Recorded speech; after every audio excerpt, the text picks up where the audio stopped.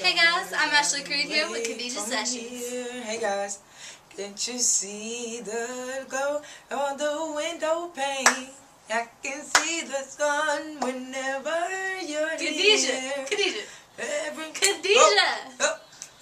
We on camera, girl. Oh, snap. I'm sorry, Seahawks. I'm Khadijah Sessions. Now let's take this thing to Spencer Gray and Mikala Edie with Hawk Sports.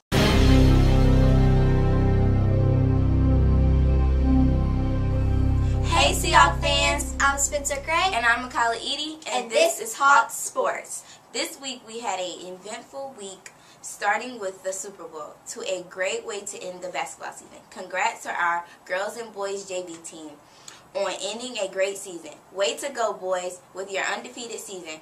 Girls went 10-5. Yes!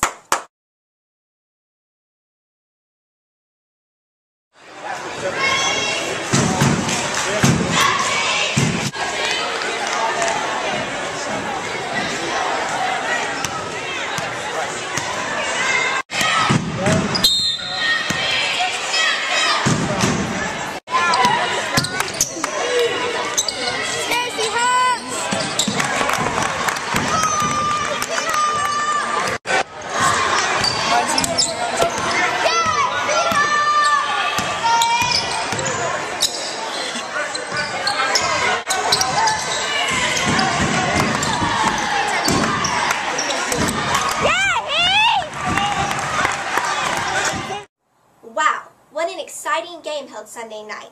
Once again, Eli Manning took the Giants down the field, scoring the winning touchdown, and foiled Tom Brady's opportunity for 4 championship rings. New York Giants stole the victory of the New England Patriots, 21-17. Congrats, Giants! Eli Manning was awarded MVP Player of the Game with 2 touchdown passes and a touchdown run with 296 yards rushed.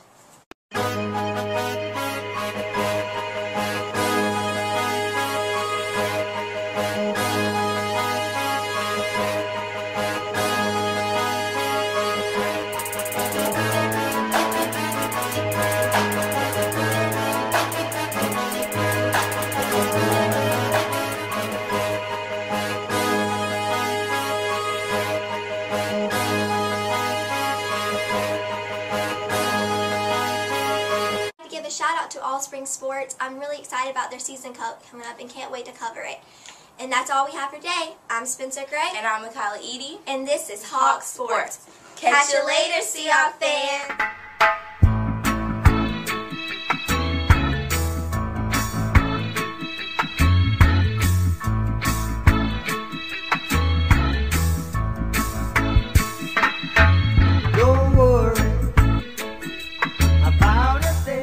Can I say I can't believe that I'm married to a 50-year-old man? Gonna be alright.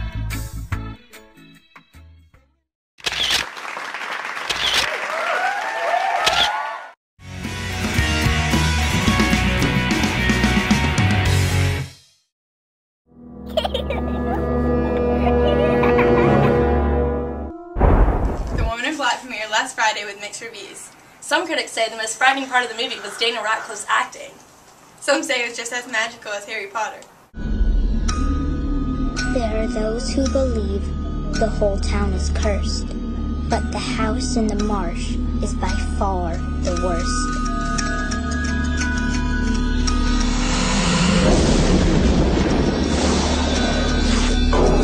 What she wants is unknown, but she always comes back. The spectre of darkness. The woman in black.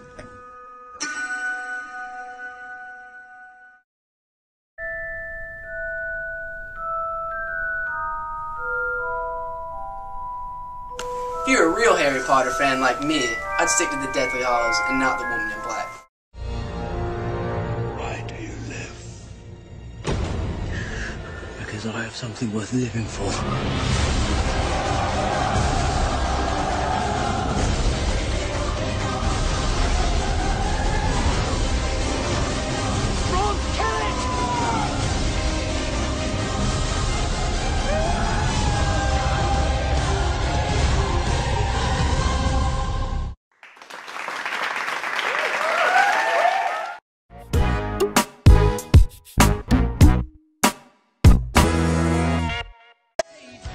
For all you mud bogging, duck hunting country folk out there, Brantley Gilbert is performing at the House of Blues tonight and tomorrow night. starts at 7:30, y'all. Better see you there. Cowboys and hillbillies, farm towns, the big cities. There ain't no doubt in my mind, country must be countrywide.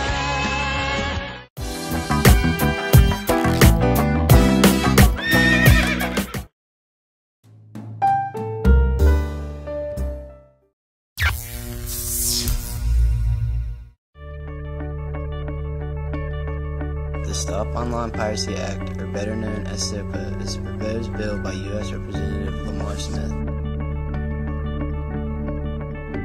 If SOPA is passed, it will give the U.S. law enforcement agencies the ability to fight online trafficking and copyrighted intellectual property and counterfeit goods.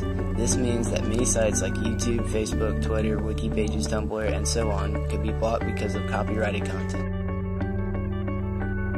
You can get involved by searching out the facts on multiple news channels and websites. If you are opposed to censorship in general, please visit americancensorship.org. Don't be a bystander.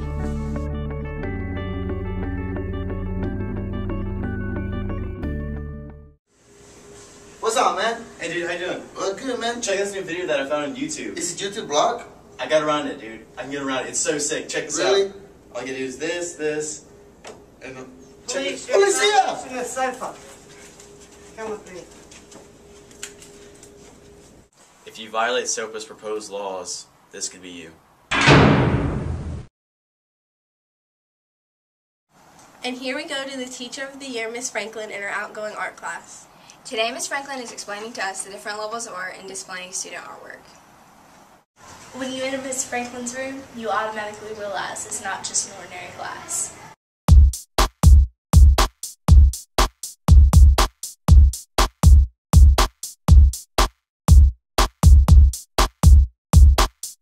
Different levels of art. Basically, in Art 1, students are learning principles and elements, the foundations for our art. In Art 2, 3, and 4, it is more creative, more thinking outside the box assignments. Students are elaborating and building upon their strengths and creating wonderful pieces of art.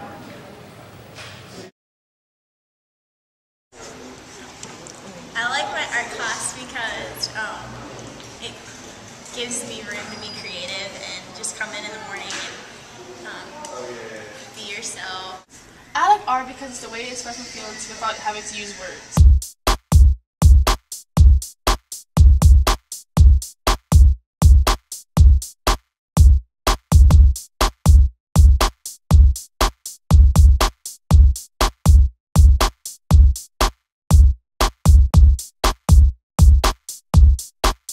It's not about the money, money, money. We don't need your money, money, money. We just want to make the world dance. Forget about the price tag. Ain't about the cha-ching, cha-ching. Ain't about the but bling, the bling. Wanna make the world dance. Forget about the price tag.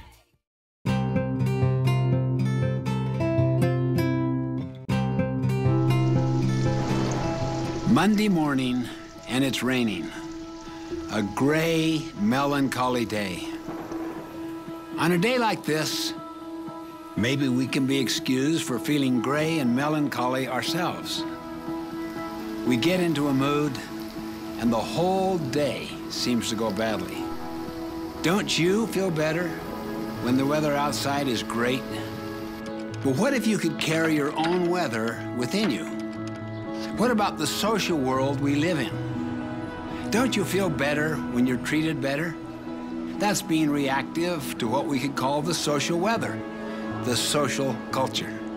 When you carry your weather with you, you can choose to be consistent regardless of how people treat you. That's what it means to be proactive. Being reactive is the opposite of being proactive, not taking responsibility for our own life. You always see yourself as a victim of the weather, of your moods, of someone who has it in for you. Habit 1 is based on the principle that your life is the result of your own decisions, not your conditions, not what's happening around you. That's why Habit 1 is so foundational, so basic. Unless you practice Habit 1, you can never practice the other habits of highly effective people. Years ago, I was doing research in a library in Hawaii. While thumbing through a book, I came across an idea that changed my whole outlook. The author said something like this: between what happens to us, that is the stimulus, and our response is a space. In that space lies our power and our freedom to choose our response. And in those choices lie our growth and our happiness. This insight sunk deep into my heart. Even in the midst of challenging circumstances, we have this exhilarating power to choose how we will respond. For instance, the great Viktor Frankl, the Jewish Austrian psychiatrist imprisoned in the death camps of Nazi Germany during World War II, experienced unbelievable indignities and tortures. He was raised to believe that you are basically a product of your childhood. But while he was in the death camp, he began to observe some very interesting things. Different people reacted differently to the same circumstances. He himself experienced terrible things. Some of his own loved ones were killed. One day they stripped him, put him under lights, and performed experiments upon his body. At that lowest possible point, he discovered what he called the last human freedom, the power to choose your own response to any condition, to anything that happens to you. During his darkest moments, Frankl would visualize himself lecturing to his students in Austria following his release. He pictured himself teaching them about the very experiences he was having then. He came to believe that the most basic human capability of all is that between stimulus and response, man has the freedom to choose. Frankl later determined the thing that enabled survival in the death camps was not necessarily intelligence or survival skills, but a sense of purpose, a contribution yet to be made. This became the basis for his brilliant autobiography, Man's Search for Meaning. It's not what people do to us that hurts us. It's our chosen response to what they do that hurts us. As Gandhi put it, they cannot take away our self-respect if we do not give it to them. We must simply never build our emotional life around the weaknesses of other people. Otherwise, we give them permission to continue to mess up our lives. We give our future away.